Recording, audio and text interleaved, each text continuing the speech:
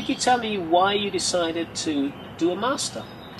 Well, first, because MIEP school and my university has a kind of collaboration relationship, I found the description of the program was really appealing. So I decided to take the master program. I saw myself that I lacked some of the knowledge to deal with everyday needs of the business. So I decided to make a pause working. So I found this as a good opportunity that will help my career in the future. Well, I think that the basic reason was to change my life. I was an engineer, I still am an engineer, but I really wanted to change completely the profession. I decided that the best way to do that was to attend the master.